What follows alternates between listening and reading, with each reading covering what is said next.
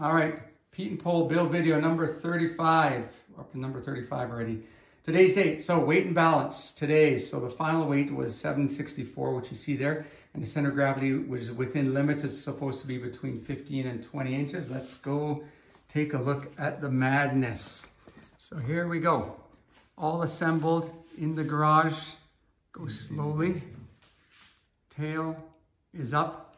We had about 1 inch clearance between the tail and the roof in order to get the main longeron here. We level it. This has to be 0 and flat. So when we did all that with the scales, just barely cleared the light over there, and this one too, and the wings all fit.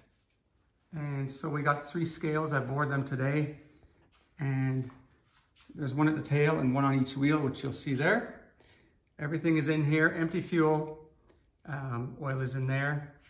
And yeah, luckily she weighed out okay.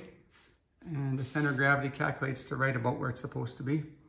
And yeah, that's about it. It's a short video today, just to show the plane. I don't think the last video showed the plane all assembled in the basement, but I'm telling you, it's like God intended this airplane to be in this basement, because it just barely cleared.